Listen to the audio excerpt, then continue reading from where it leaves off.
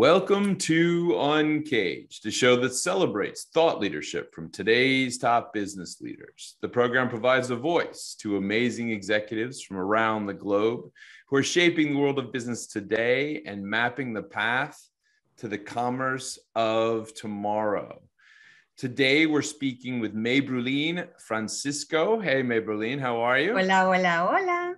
Hola, hola, hola. Now, Mebrulin goes by Meb, the nickname Meb. So I'll probably be calling her Meb throughout this interview. But I'm really excited to talk to Mebrulin. And she's working at, I think, one of the best agencies out there, which is MediaCom. And they help people, brands, and businesses unleash their growth potential through media. But the hot topic today for everybody in the media world is data, and Mebrulin focuses on that. She is the global head of audience and data enablement at MediaCom. As an integral part of the data solutions team within MediaCom, Meb is a strategic data partner serving as a bridge to data and tech stack solutions. I have been living with the world of data as my son has decided he wants to become a data scientist. So I'm excited to talk to Meb and hear what she's up to. But before we do that, before we talk about MediaCom, tell us a little bit about yourself and your career to date. Absolutely. Well, first and foremost, thank you for having me. Absolutely. I'm really excited to be here. I took a very atypical approach, I guess, to where I am today, in the sense that many of my colleagues started in a digital background, whereas I started more traditional consumer marketing research background, just because I fell in love with the voice of the consumer and fell in love with what motivated people to do things and take action. And it served me very well, right? Because now if you think about where I am today, it's doing the same thing, only with much more robust, dynamic data sets, but it's still segmentation at a broader level. So that's where I started. From there, I fell in love with analytics and specifically understanding how media drives impact, business performance impact through market mix modeling. And then I took a bit of an interesting, I guess, niche where I focused on understanding the voice of the multicultural audience and driving analytics. So a lot of my work at that time was to help marketers understand how do they take the ever-growing, that changing landscape of the multicultural market and applying that across all of marketing, not just media. So which was very interesting and very fascinated. Then from there, I went into more data lake and data lake management. And finally led into a place where, how do I take advantage of that? How does that access to either first party data or data in general allows me to make stronger connections with my consumers or my customers, which is where I land today. That's great. That's really, really exciting when you can use data analysis to find that insight that kind of crack the value relationship with a customer. Tell me a little bit more what you're working on specifically at MediaCom. So there's three avenues to what I'm doing at a broad level. One avenue is ensuring that we have a practice that allows us to really provide the solution to the clients to help them understand how do they leverage their first party data in more actionable ways. So a lot of our clients have data sets that sit within, and how do their time to value is very long because it's either sitting in disparate platforms or there isn't an internal centralized team to help them navigate the platform connectivity. And what ends up happening is that a lot of first party just sits there kind of. And what we do is we help teams strategize. Well, how do I really take advantage of all these data sets I have about my customers? And then how do I create a data strategy around that starts with that as my foundation? And then how do I build on top of that depending on my business objectives? And then how do I action so that I'm less reliant on a cookie and more reliant on my data. So that's one practice we're building.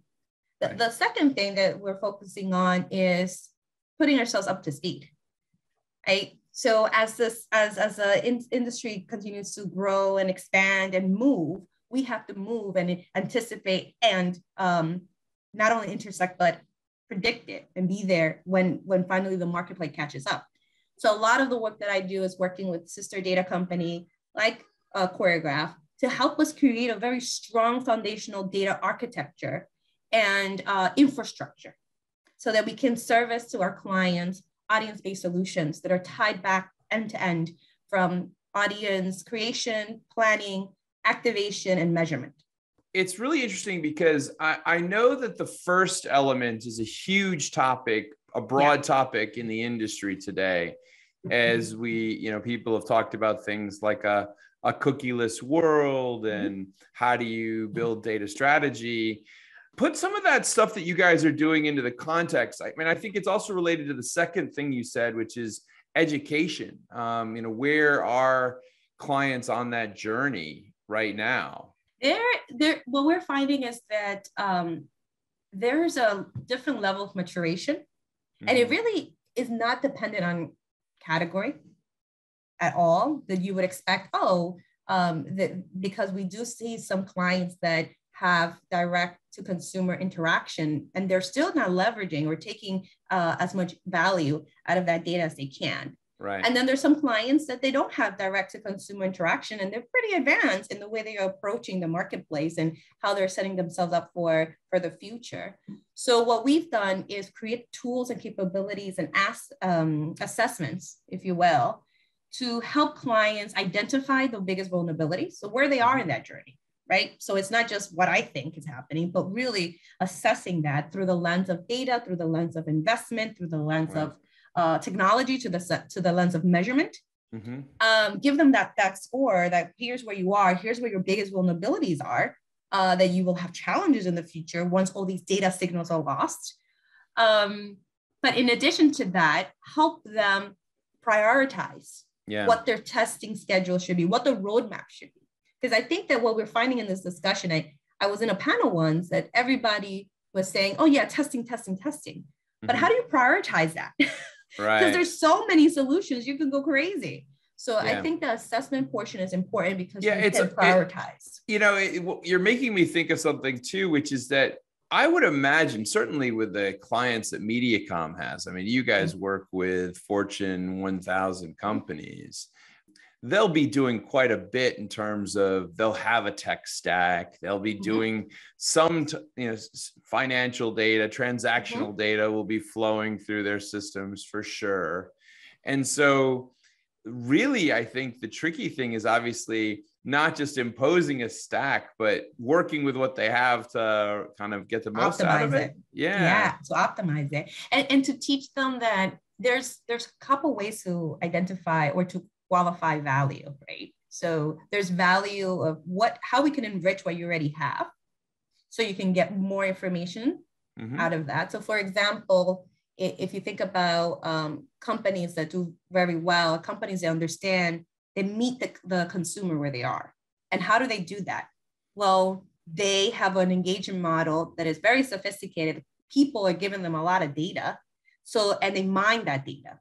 So how do we get into wherever possible, right? Because it's not possible for all clients, but wherever possible, you can start mining to get insights that will impact your overall strategy. And then again, how do you work on data capture and how do you work on data execution so that you can also use it for activation purposes? And those are the two things that it gets missed in this equation. We focus a lot on the activation part, but there's a lot to learn from the customers you have. And it's about training a lot of these marketers on how to do that, how to squeeze value out of what they already have. Right. And go deeper there. Absolutely. So let me change gears a little bit, Meb, and ask you about the last couple of years. It's been an interesting moment, and oh my goodness, I can only imagine from the data perspective, the shifts that happened. But tell me a little bit about the insights that you have drawn from that period, and maybe some of the opportunities that you guys are finding and how you're applying those insights. I think one of the biggest insights we're learning is because of COVID, a lot of people were doing retail at home. They started doing new behaviors that they weren't doing before. And there's stickiness to some of those behaviors. It will remain. And I think it will still, the test of time will prove that out, the hypothesis out or not. But there's also the sense of now personalization. Meet me, you brand, meet me where I am. There was a really interesting McKinsey report that came out towards the end of 2021, that we're seeing it on our side. The personalization still remains very relevant. And personalization, not just the right message, that's one component, but also the right experience, the right flow that makes sense for me, the right engagement, the right product recommendation. And they're all tied together because what were we doing in the past 2 years? We were working with a lot of, buying from a lot of companies that can predict what we needed. So we got used to that. And it's weird now when, wait a minute, I go into your site and you can't tell me what you think I need. and we're seeing that even in CES. It was a really interesting panel where the head of data science at Instacart even said we had to adopt and get better at predicting and get better at these algorithms, because that is not going away. This is newer expectation. So personalization is taken as really more interesting kind of expansion beyond just meet me where I am, tell me the message that I want, into the whole engagement with that brand. It's really telling me what I want to be exposed to. Yeah. And then it's becoming more meaningful than ever, I would say. Yeah, no, it's really, really interesting.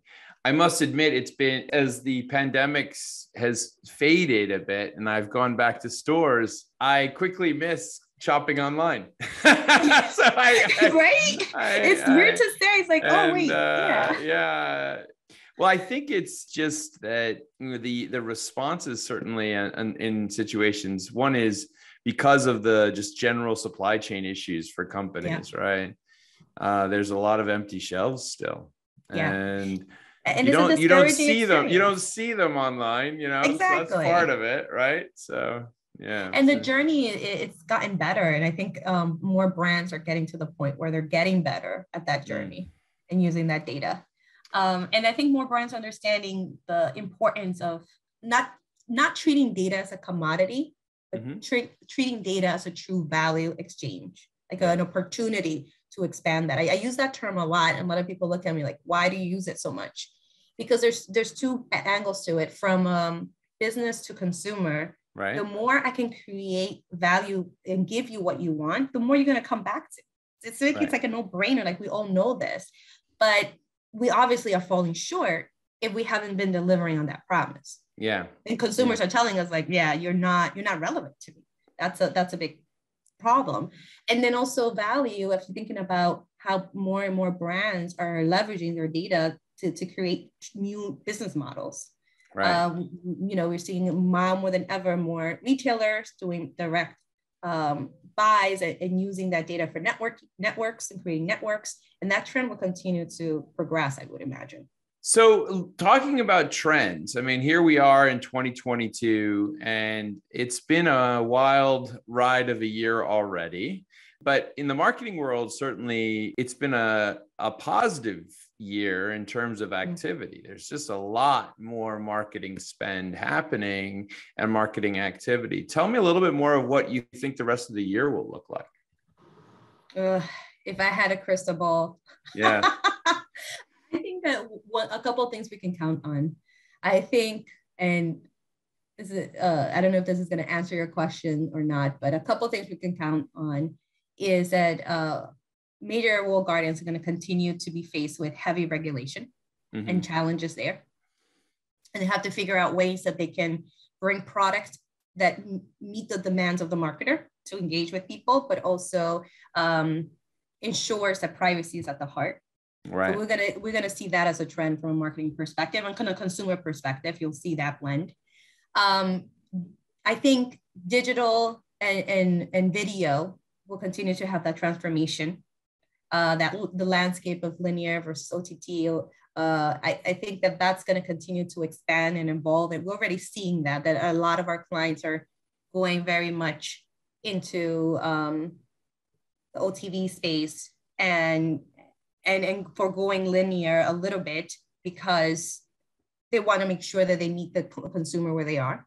Right. So that was going to continue to engage. And I think the biggest question is going to have, what's the balance?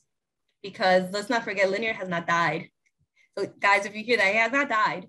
There's still a lot of volume there from an eyeballs perspective. Yeah. But again, if we bring in personalization, there's still an expansion of the streaming services that will continue to be pervasive. And from a consumer standpoint, they'll continue to evolve and expand.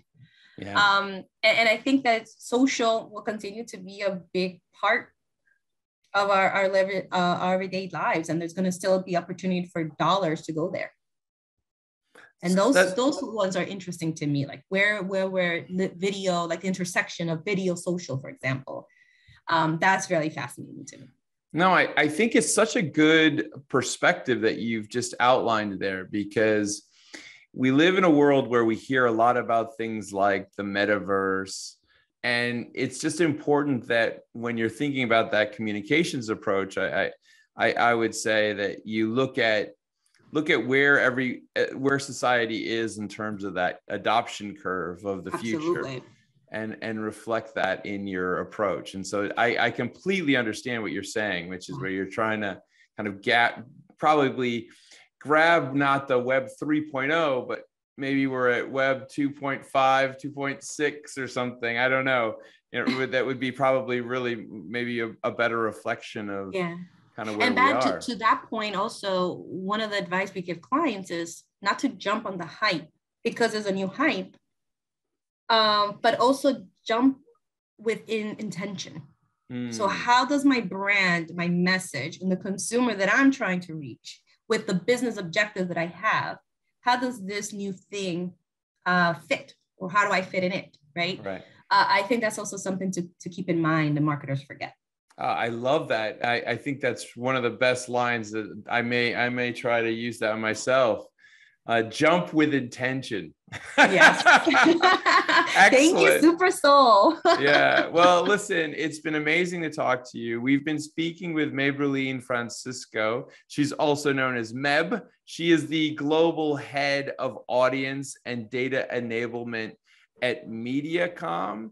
MediaCom is one of the leading media planning and buying agencies. They help people, brands, and businesses unleash their growth potential through media. And Meb is really working on quite a collection of activities, but really guiding businesses through their data approaches and strategies, their tech stack solutions, how to integrate, how to utilize, how to optimize, and make the most of all of this type of stuff. Meb, it's been wonderful talking to you today. Thank you so much for being on Uncaged. Thank you so much, guys. Yeah, it's been great. This is Uncaged. We are a program that provides a voice to amazing executives from around the globe who are shaping the world of business today and mapping the path to the commerce of tomorrow. Please like and subscribe. And Meb, we look forward to talking to you soon. Ciao, ciao. Thank you.